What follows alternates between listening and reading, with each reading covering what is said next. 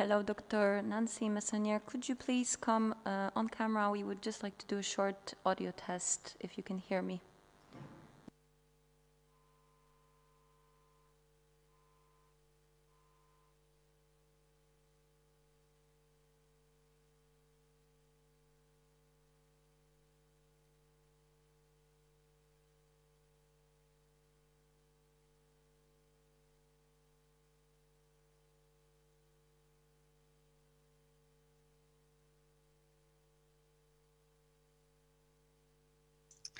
Oh, I'm sorry. This is Ellie Painter, Nancy Messonnier's special assistant. I will make sure she is logging in. Thank you very much. We still have some time, so I just wanted to do an audio check, so that's fine for now. We hear you Perfect. loud and clear. Thank you. Okay, thank you.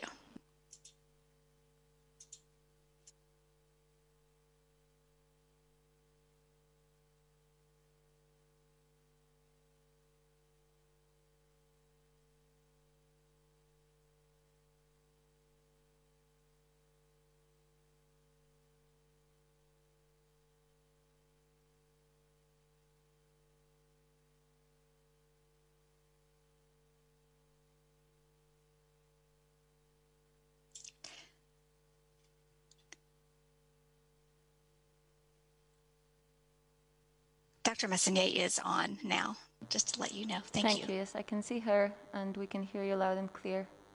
Thank you.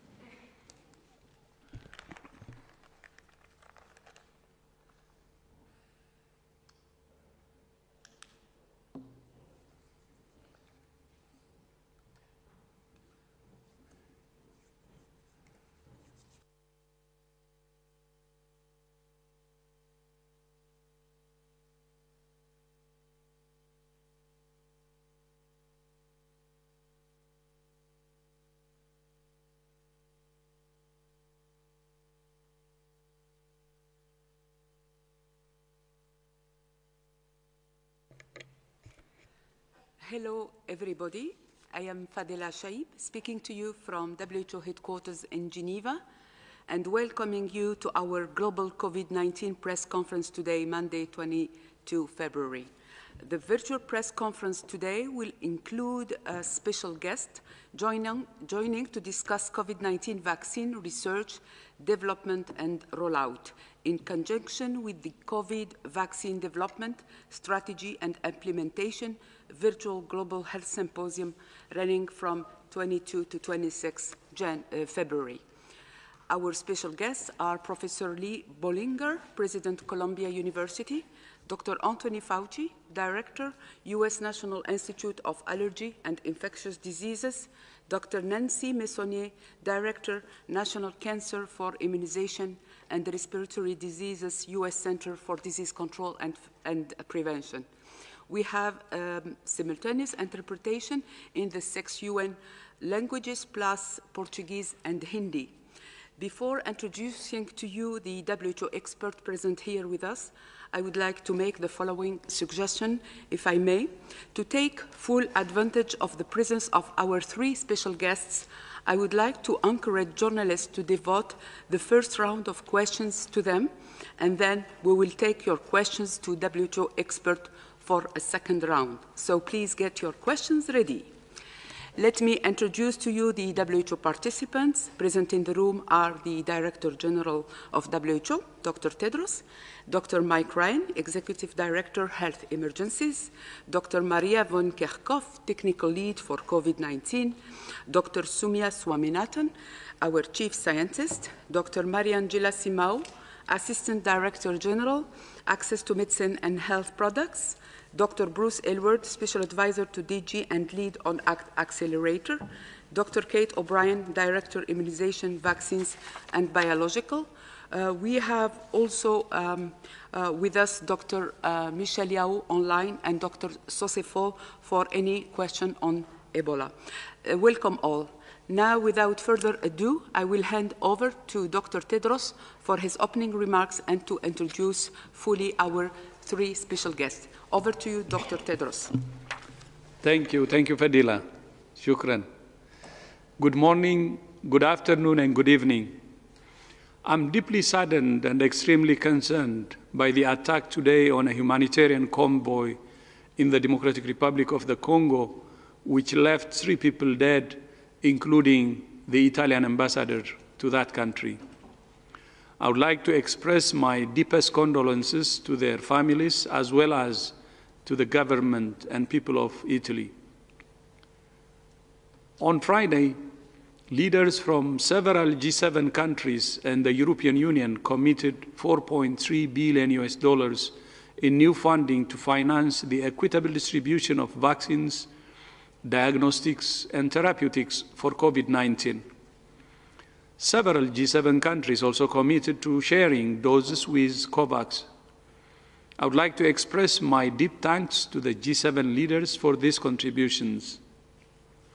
These funds and donations move us one step closer to meeting our target to start vaccination of health workers and older people in all countries within the first 100 days of this year.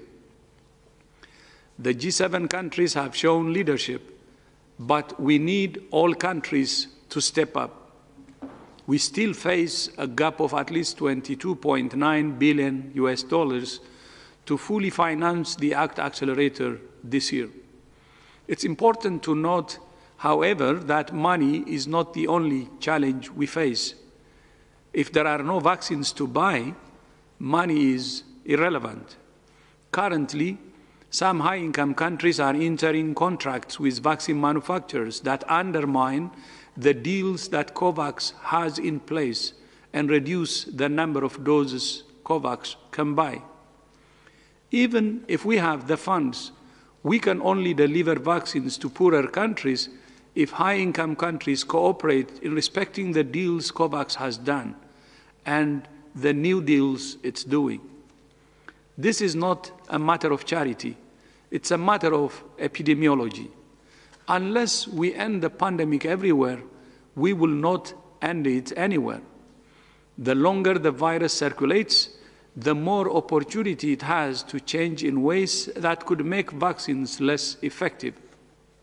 So it's in the interest of all countries, including high-income countries, to ensure that health workers, older people, and other at-risk groups are first in line for vaccines globally. To achieve this, we need more funding. We need countries to share doses immediately. We need manufacturers to prioritize contracts with COVAX. And we also need a significant increase in the production of vaccines. Recently, I had a very productive discussion with President Emmanuel Macron of France. And I would like to thank him for his commitment to share 5% of France's doses with COVAX. More vaccines are being developed, approved, and produced. There will be enough for everyone. But for now, and for the rest of this year, vaccines will be a limited resource. We must use them as strategically as we can. Tomorrow, I will be speaking at the Columbia University Symposium on COVID-19 vaccine development, strategy, and implementation. Today, I'm delighted to be joined by Lee Bollinger, the president of Columbia University. One of the first, actually, after I became DG, the first major speech I gave was in 2017 in Columbia University. I was so honored, and that was at the invitation of President Bollinger. In that speech, I said that we do not know where or when the next global pandemic will occur, but we do know that it will exact a terrible toll, both on human life and on the global economy. 3 years later, we're unfortunately learning that lesson the hard way. So, President Bollinger, thank you so much for joining us today, and you have the floor.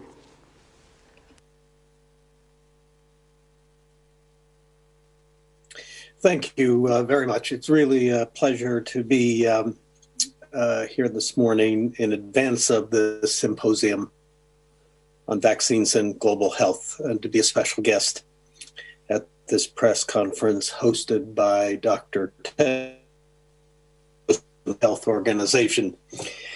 Columbia has had a long-standing relationship with the WHO, and as Dr. Tedros said, he came to campus in 2017, shortly after becoming Director General. And in that speech at what we called the World Leaders Forum, Dr. Tedros told the now eerily familiar tale of a virus that spread across communities and continents, killing relentlessly and bringing economies to a halt. The pandemic he was describing, of course, was that of the 1918 Spanish flu. But he used the example to emphasize the grave threat posed by these kinds of infectious diseases. And he lamented the lack of global preparation that had been done to deal with another pandemic of that scope and scale. This has proved to be devastatingly prescient, of course. We're here today because Columbia, the WHO, and our partners at the United States NIH and CDC share a commitment to supporting and strengthening the multinational and multilateral work that is required to address the world's greatest health challenges, with COVID-19 chief among them. Columbia takes very seriously its role as a convener and host of forums like the Vaccine Symposium opening later today. The 5-day event series is designed to highlight the important work being done across all sectors of society on what many would say is the defining issue of the pandemic in this moment, and that is vaccines. I am delighted to join the representatives from the NIH and the CDC here today, Drs. Anthony Fauci and Nancy Messonnier. I'd also like to recognize Drs. Mark Grodman, Wilmot James, Lawrence Stanbury, and Philip LaRussa for their leadership in organizing the Vaccine Symposium, which will begin, as I said, later on today. Thank you very much. Thank you. Thank you so much, President Bollinger. Our next guest needs no introduction, Dr. Tony Fauci. Dr. Tony Fauci is one of the best-known names in global health, and for good reason. For decades, Dr. Fauci has not only been one of the world's leading infectious disease experts, he has also been a fearless defender and articulate explainer of science and public health.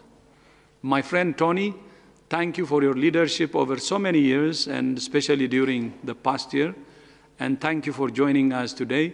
You have the floor. Thank you very much, my dear friend Tedros.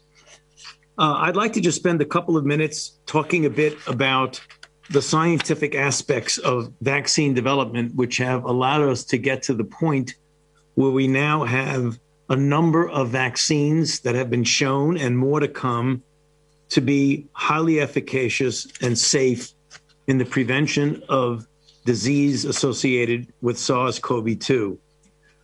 One of the most important aspects of the science that has emerged over this past year has been a realization of the importance of the vaccine construct, which really involves two major components: the immunogen itself and the vaccine platform. One of the really critical issues that has emerged was the understanding of the role of structure-based vaccine design, which originated actually and got its maturity in a field that has not yet come up with a successful vaccine.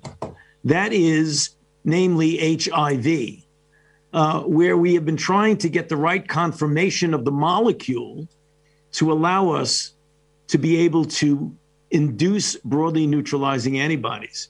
But it was this practice of structure-based vaccine design which allowed investigators at the NIH, particularly Barney Graham and Kizzmekia Corbett and their colleagues, to actually develop an immunogen in the form of a pre-fusion stabilized spike protein, which has been used now in 5 out of the 6 vaccines that have been pursued within the context of the NIH's involvement, namely the development of and/or facilitation of the clinical trials of this vaccine.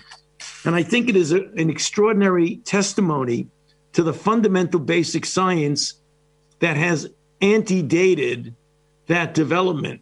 People often ask, we have a vaccine where the virus was made known in the first 10 days of January when the Chinese published on a public database the sequence of the vaccine, and only 11 months later, we have vaccine going into the arms of individuals, a totally unprecedented accomplishment of something that would have normally taken years that actually was accomplished in months. And again, what the world needs to realize that this was a result of the extraordinary investment that has been made in fundamental biomedical research. The other point I'd like to bring out is, at least for the trials that were supported by the US government, and we all know that a number of other countries have done very good jobs in the development and testing of vaccines.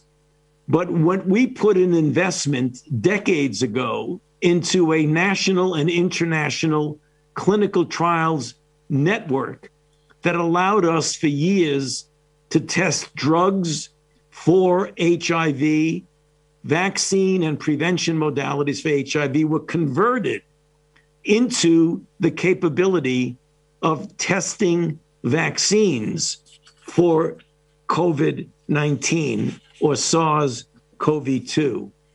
And there were 3 separate platforms that were pursued: the mRNA, the adeno, both human and chimp, as well as recombinant protein. And the results have been nothing short of spectacular. Now that the science has brought us there, we have an extraordinary challenge.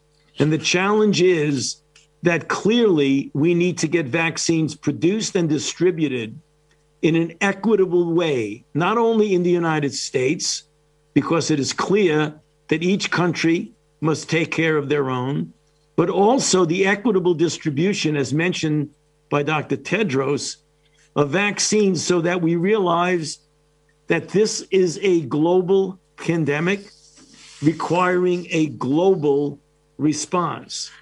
And I want to reiterate what Dr. Tedros said, that an outbreak in any part of the world is an outbreak for the entire world. And so we need, over the next months to years, to make a major commitment to not only continue with the science, but to make sure that we implement the distribution of this vaccine so that we would get a global control of this historic pandemic. So I'll stop there. Thank you very much. Thank you. Thank you so much, Tony. And finally, it's my honor to welcome Dr. Nancy Messonnier, the director of the National Center for Immunization and Respiratory Diseases at the U.S. Centers for Disease Control and Prevention. Dr. Messonnier is leading the CDC's efforts on COVID-19 vaccination and is one of the world's leading experts on vaccination.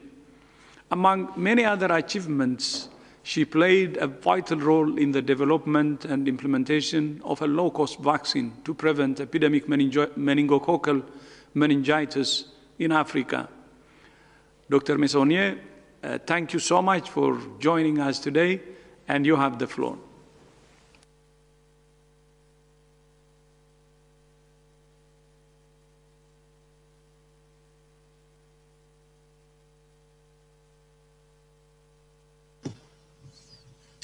Hello, can you hear me? Yes, we hear you. I'm sorry, I had technical difficulties. Good morning and good afternoon. It's a pleasure to be here to speak with all of you today. Although, as you've heard from Dr. Fauci, remarkable advances have been made in science and medicine during the past century, we're constantly reminded that we live in a universe of microbes that are forever changing and adapting themselves to the human host and the defenses that we create. It's remarkable that a year ago in the United States, there were 14 COVID-19 cases, and as of today, we've had more than 500,000 deaths. Even though we've started to see decrease in cases and deaths here in the US and in many areas of the world, the COVID pandemic is clearly not at an end. We still have a long way to go. Thankfully, as soon as the viruses that caused COVID-19 was discovered, scientists around the world began working on vaccines to protect us. The use of a safe and effective vaccine worldwide will be a game changer as we work together to beat the pandemic. Like other countries, the US has invested in multiple vaccines, and because of the urgent need, time between steps in clinical trial phases were shortened or eliminated, and in some cases, steps were done in parallel to accelerate the process whenever it was safe to do so. The US now has 2 authorized vaccines in use and another under review this week. While these and other COVID-19 vaccines have been fast-tracked, the same process to make and assess these vaccines are being used. Additionally, as Dr. Fauci described, the type of vaccines that are being developed are not new. Both the Pfizer and Moderna vaccines use a platform messenger RNA that has been under development for years, and other vaccines use viral vectors, which use a modified version of a different virus to deliver important instructions to our cells. These vaccines have been well studied in clinical trials and were used to respond to recent Ebola outbreaks, including to vaccinate pregnant women and children. As we use these vaccines, we will continue to study their safety. CDC has put in place the most robust vaccine safety monitoring system in US history. And of course, we're sharing that information with our international colleagues. In the US, we've recommended those who have been disproportionately affected by COVID-19, like the elderly, as well as those who we rely on to keep the country running, including healthcare personnel and essential workers, be prioritized for vaccination.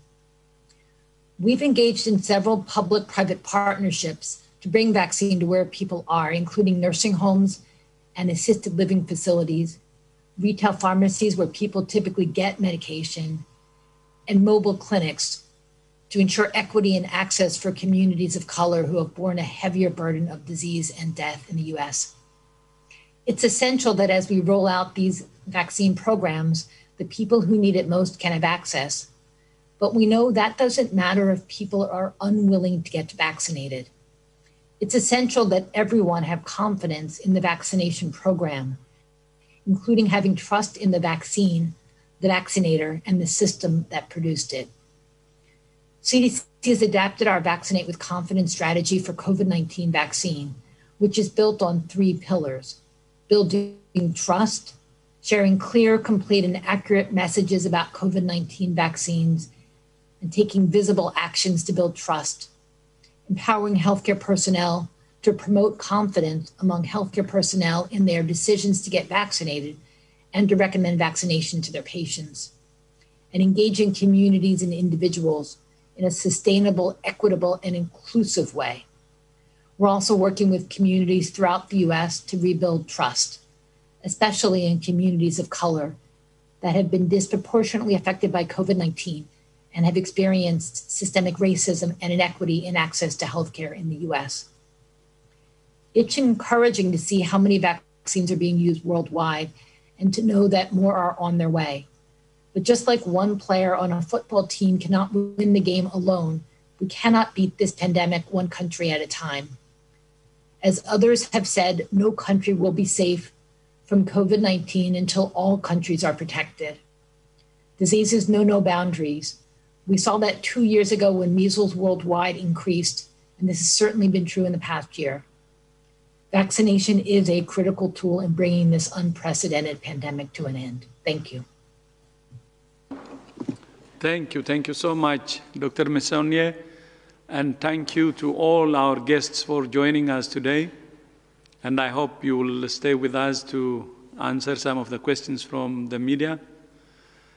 As we often say, it's not vaccines that save lives, it's vaccination.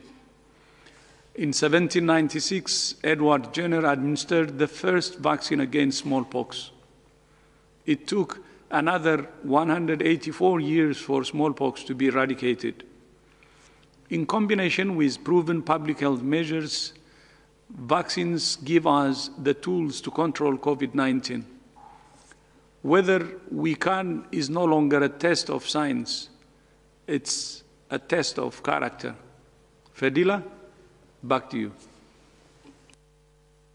Thank you, Dr. Tedros. I will now open the floor to questions from members of the media. I remind you that you need to raise your hand, use the raise your hand function in order to get in the queue.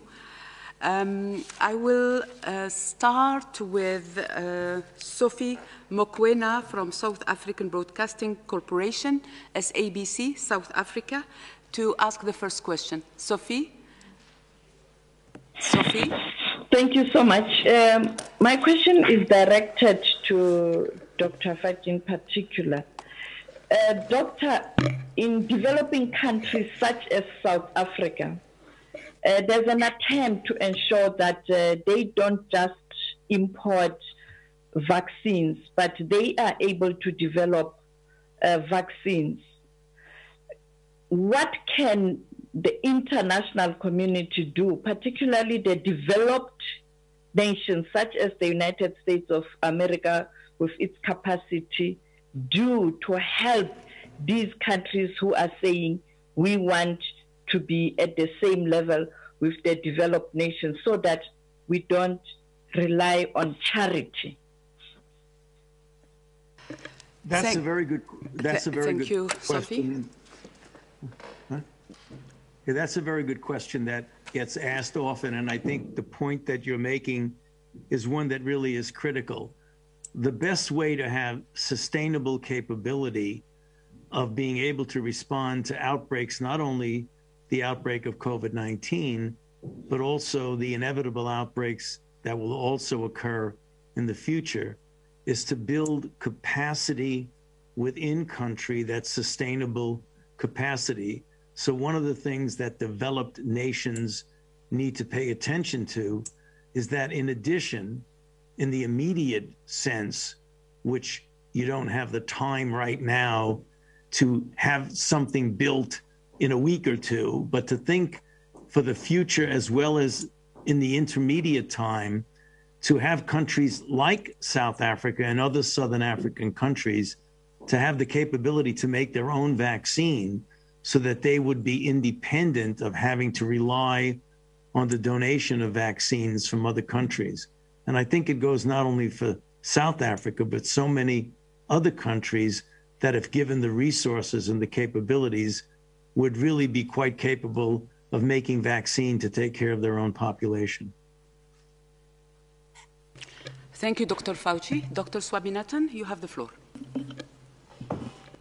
Just to add to what Dr. Fauci said and what the Director General has been calling for, is for those who have the technology, manufacturers or the academic labs, to share with companies, production sites in different countries around the world to actually do that technology transfer and to build the capacity, especially with the new platform technologies that can be very quickly adapted to deal with other pathogens. WHO set up a mechanism, the COVID technology access pool, which can facilitate the tech transfer.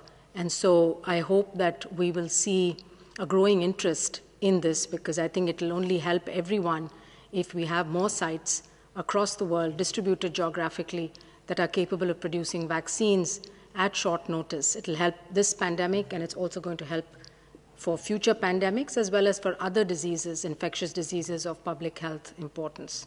Thank you. Thank you. I would like now to invite Donato Mancini from the Financial Times to ask the next question. Donato, you have the floor. Hi, can you hear me? Very well. Go ahead, please. So thanks for taking my question. It's about access to vaccines. So we all know about CTAP. I've heard Dr. Swaminathan's comments today, but we also know that corporate interest in CTAP remains low. So I'd like to ask your US guests what they make of calls to open up intellectual property and spur tech transfer in order to widen access to vaccines. Does the US have a view on CTAP? Does the US have a view on opening up IP? And more broadly, what can be done to entice companies to share their IP? Thank you. Thank you, Donato. Dr. Fauci, do you want to take this question, or any of our guests are welcome to intervene anytime? Yeah, I'd be happy to give it a shot, but I'm sure that my colleagues from the United States also might be able to weigh in. That is obviously always a very sensitive issue, but an issue that I think really does need to be addressed. We have some good examples dating back to the early years of HIV, when drugs, antiretroviral drugs that were life-saving in the developed world, particularly from 1996 on, where the drugs that essentially could prolong the lives of people with HIV in a way that would have been unimaginable a few years before. But when the PEPFAR program was started by the United States under George W. Bush, it was clear that in order to get the drugs to the countries and the individuals in those countries, particularly in Southern Africa, the Caribbean, and other areas where it would be difficult for those countries and people within those countries to develop or even pay for the drugs themselves, there were things that were done with regard, for example, to the generic drugs, that were a lot of discussion as to whether or not that would have been able to have been done, and would that interfere with the appropriate profit that companies that made major investments in the development of that drugs. And actually it worked out very well, because through the PEPFAR and Global Fund project, we were able to get life-saving drugs to millions and millions of people, saving now well up to 17 million lives. And it did not have a deleterious effect on the companies who continued to do well financially and continued to make investments in research.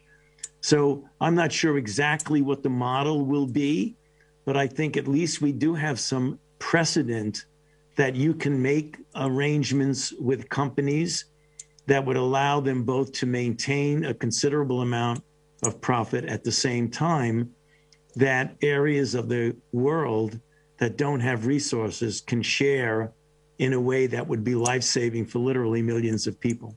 I'll stop, but I'll be happy to hear what others have to say. Thank you, Dr. Fauci. We are privileged to have several professors from the University of Columbia, happy also to provide some response. I would like to call on Dr. Mark Grudman. He's professor at Columbia University. He would like to provide some comment to Donato. You have the floor, doctor.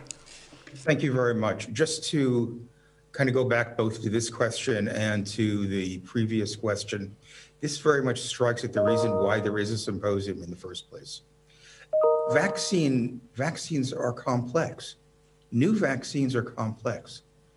But if you think about it, the vaccine solution is logarithmically even more complex.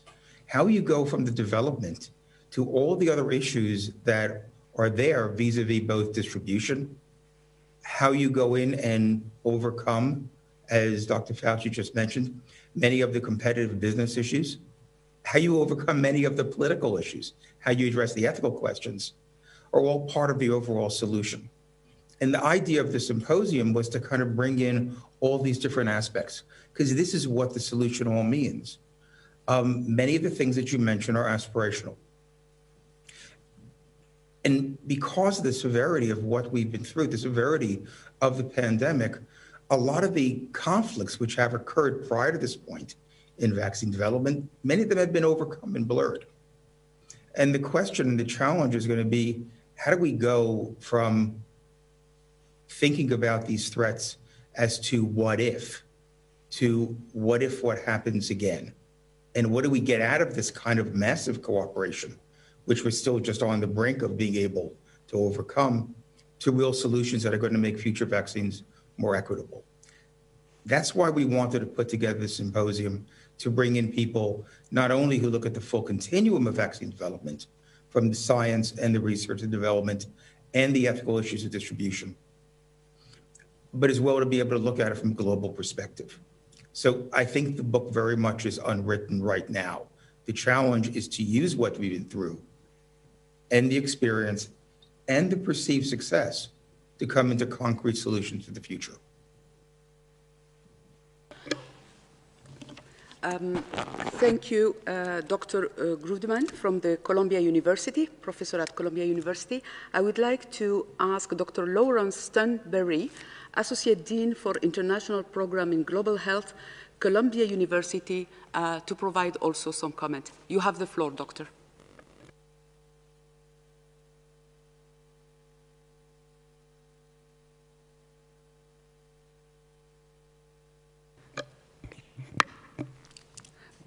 Dr. Stromberry, you have the floor.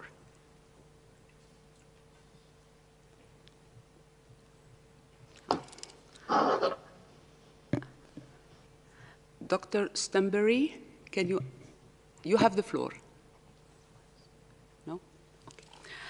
So now I would like to invite Dr. Simao, and we will come back to Dr. Lawrence Stromberry if he still wants the floor. Thank you, Dr. Simao, you have the floor.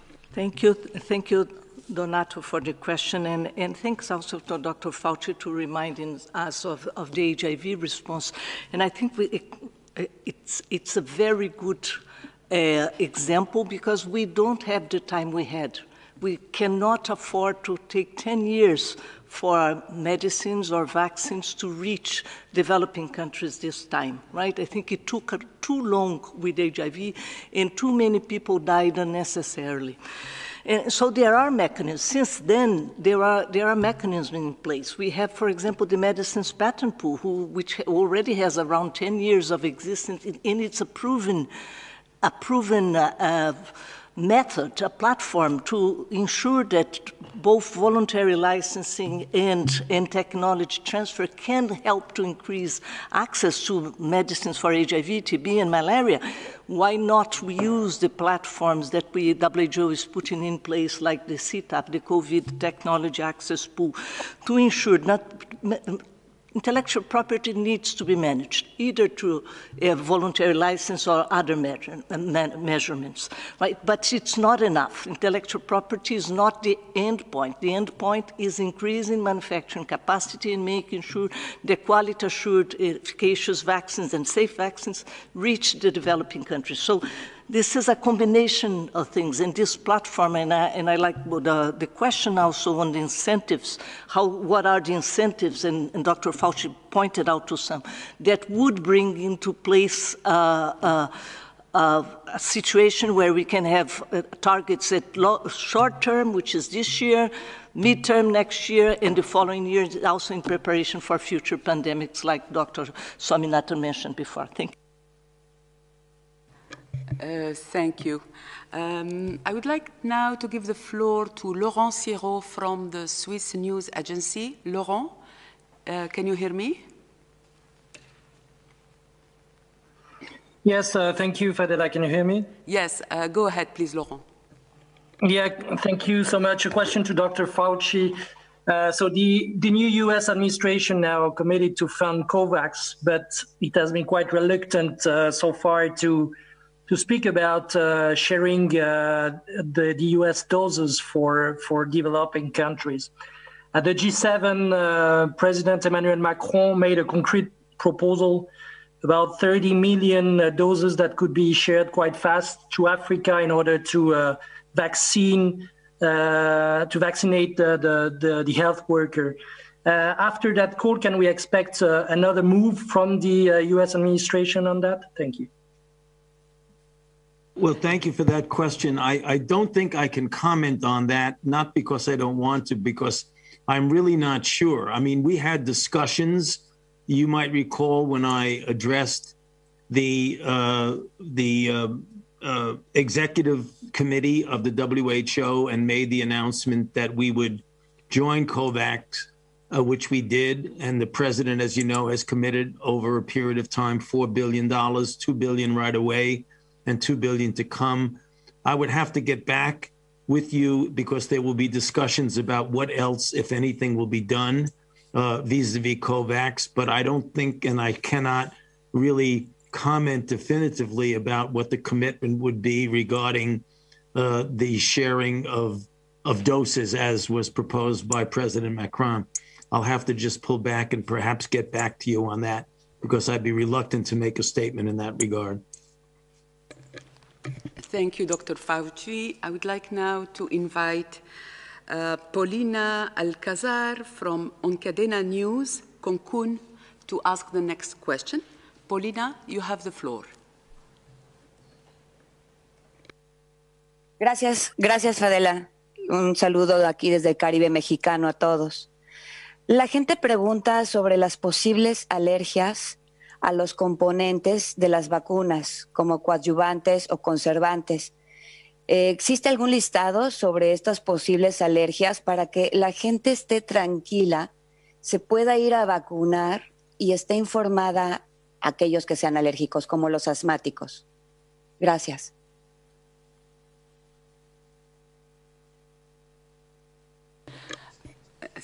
Thank you, Paulina. Dr. Fauci, do you want to take this question, please? Yes, sure. We have seen some anaphylactic reactions that have been associated with the two vaccines that have been currently distributed in the United States, and that is the Pfizer mRNA and the Moderna RNA. These are reactions that are likely, we're not 100% sure, but are likely to the polyethylene glycol in the vaccine preparation. This has not been definitively proven yet, but this is something that is being suspected. We're working on trying to find out what the genesis is and what the pathogenesis of these allergic reactions. When you look at them, they can be severe. we are telling individuals that unless you have a known anaphylactic reaction to a known component of the vaccine, that you should not get vaccinated. However, for other people who have a history of allergic reactions, that is not a contraindication to get vaccinated. We feel they can and should get vaccinated, but if you have a history of anaphylactic reaction, to get vaccinated in a particular location that has the capability of treating anaphylactic reactions. If you look at the numbers, a paper recently came out examining that, and there are about between 4 and 5 per million anaphylactic reactions to the Pfizer, and between 2 and 3 per million to the Moderna. So it's an unusual, rare interaction, but it should not be a contraindication for someone to get the vaccine, because the risk of getting COVID in this situation is likely greater than the risk of getting any kind of deleterious reaction. Thank you. Thank you, Dr. Fauci. Dr. Swaminathan, you have the floor. Just to add to what Dr. Fauci said, I think this is an important question, and that people, would like to know how safety is being monitored, particularly since these vaccines were all developed so quickly. So there is,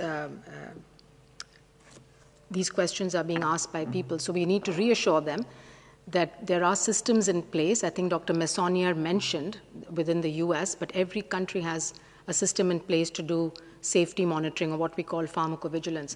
And the WHO coordinates this. There is a global vaccine safety committee that looks at this data. They look at it every week, data from all countries, from manufacturers, regulators, and country systems. And so far, we've had over 200 million vaccine doses that have gone into people around the world, and there have been no alarming safety signals. But we will continue to monitor and update if anything changes. Thank you. Thank you, Dr. Swaminathan. I would like now to invite Christian Ulrich from DPA, German news agency, to ask the next question. Christian, you have the floor.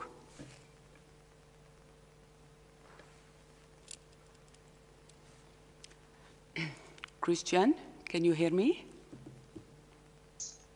Hello. Yes. Can you hear me? Very well. Go ahead, Christian. Yes. Thank you, Fadela, for taking my question. I was going to direct it at Dr. Messonnier, and we broached it with Dr. Fauci earlier, but maybe the US Department of Health has a clearer answer.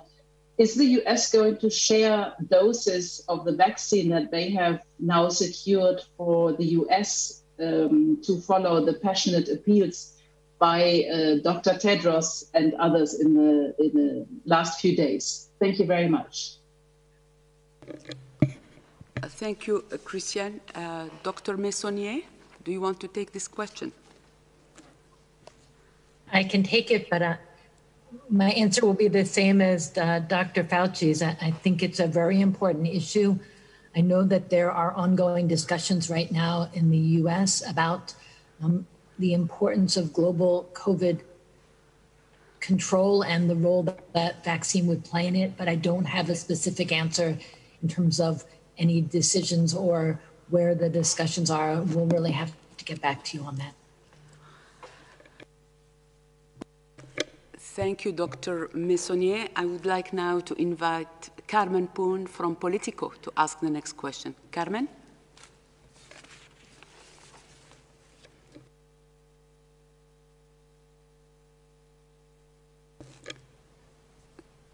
Carmen, you have the floor.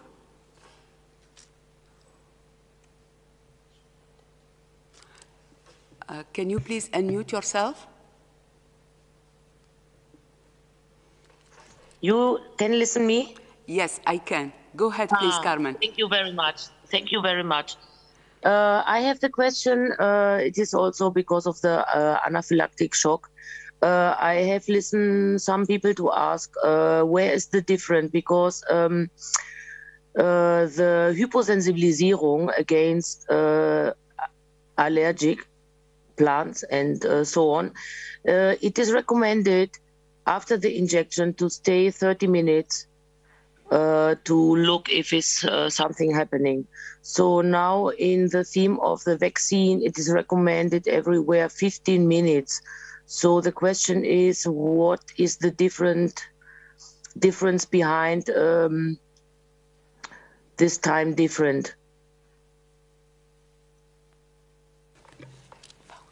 Well, the recommendation is if you have a history of an allergic reaction that you stay for 30 minutes. If you don't have any history of allergic reactions of such as anaphylaxis, then 15 minutes would be enough. Dr. Messonnier is probably more experienced in that type of thing than I am, so perhaps she can confirm or amplify that. I can definitely confirm what Dr. Fauci said, but maybe to add a little more context, we ask people who have had a history of anaphylaxis to stay 30 minutes, because when we look at the onset of anaphylaxis in the cases in the United States, they've all occurred within that 30-minute time frame. So as out of an additional caution, we're asking people with the history of anaphylaxis to stay a little longer so that we can be sure that they're under medical supervision if there is any unfortunate onset of allergic reaction to the vaccines. Thank you, Dr. Messonnier and Dr. Fauci. I would like now to give the floor to Simon Ateba, Africa News Today, Washington. You have the floor, Simon. Yeah, thank you for taking my question. This is Simon Ateba for Today News Africa in Washington, D.C. And my question goes to Dr. Fauci. Yesterday, the President Biden, National Security Advisor, spoke about the report being prepared by the WHO and said the Biden administration has little confidence in the report. He said that the report, he doesn't believe China gave enough data. So, Dr. Fauci, what type of information do you still need from China or from the WHO? What do you expect? What type of report do you expect from the WHO? Thank you. Thank you, Simon. Just checking, but I think that Dr. Fauci left. So we will make sure he has your question and see if he can respond in a written form. Thank you all. I think it's already 1 hour, and I would like to ask our guests if they want to make any closing remarks before we close this press conference. Dr. Messonnier, Professor Bollinger, you have the floor.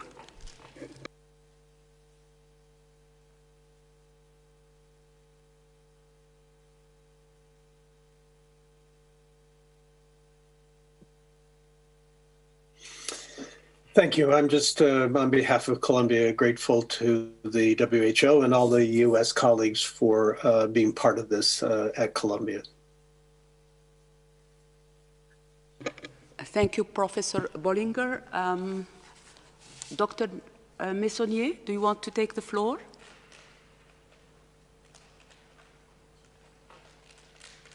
No.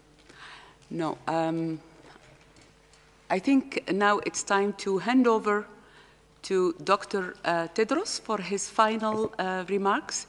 Dr. Tedros, you have the floor. Yeah, thank you. Thank you so much, Fadila. I just would like to use the opportunity actually to thank Professor Bollinger, Dr. Tony Fauci, and Dr. Nancy Messonnier for joining us today. And not only for joining us today, but would like to use this opportunity also to thank you for our cooperation and partnership. partnership between WHO and Columbia University, partnership between WHO and CDC and NIH. So thank you so much for joining, and we would like also to thank the media, the journalists who have joined us today. So thank you, Fadila, and back to you. Thank you, Dr. Tedros. Just reminding journalists that we will be sending the audio file and Dr. Tedros' remarks right after this press conference. The full transcript will be posted on the WHO website tomorrow morning. If you have any follow-up question, please do not hesitate to email to mediainquiries@who.int. Thank you to our guests. Thank you to my colleagues here in the room, and see you next time.